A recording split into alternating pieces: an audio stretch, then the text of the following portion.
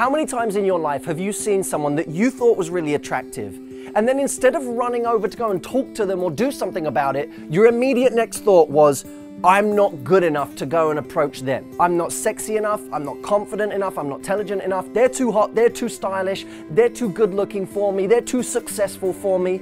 You immediately put them on a pedestal. Most of us don't just do this in our love lives, we do it everywhere else too. We worry about friends' opinions, we worry about our parents, we worry about people in the workplace, our boss, our colleagues, a potential client. We spend our lives putting other people on a pedestal. My question for today is, why do we keep putting these people on a pedestal, and what is it going to take for us to finally feel like we're enough? We've been sold this idea that when we get enough stuff, then we'll feel worthy of somebody else. Get the promotion, get the $1 million, then you'll be enough. Then you'll be on this person's level. And it's all a big lie.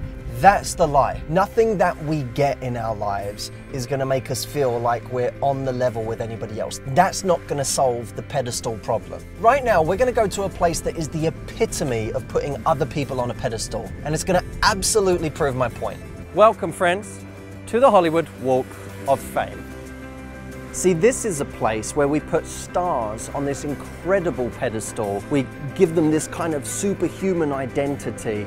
And ironically, many of these stars have the greatest insecurities out of all of us. We would think that having achieved fame and wealth and adoration of the masses, that would be enough to make them feel enough, and it's not. Robert Downey Jr., whose handprints are just there on that red square, said, "I never met someone I was in awe of that having spent a couple of hours in close proximity to them, it wasn't totally smashed." We create this image of people in our heads that isn't real when we undervalue ourselves and overvalue them. Thank you, Bob.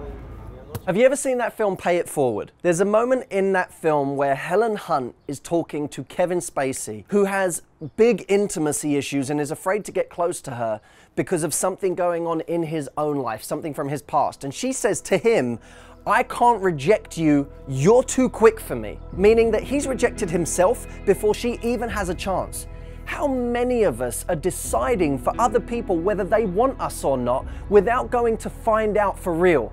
Because we don't value ourselves enough. We keep putting people on a pedestal. If you want to know the key to finally taking people off the pedestal, it means emotionally understanding that we are enough instead of logically understanding that point. Most people you can talk to about this, they know it logically, they don't get it emotionally, which is why they can talk about how great they are, and then when it actually comes to the point of going and approaching somebody that they think is amazing, or upholding a standard with a guy that they think is amazing, everything else fades away. They become nervous, they become scared, and they act in accordance. It's the one area we can't fix by our external conditions. It has to be done from inside. So look, if this is you, and you feel like no matter what anyone has said to you in your life, they could have told you the most beautiful things about yourself, but it never sunk in. It's always fallen on deaf ears, and you still don't feel like you're enough.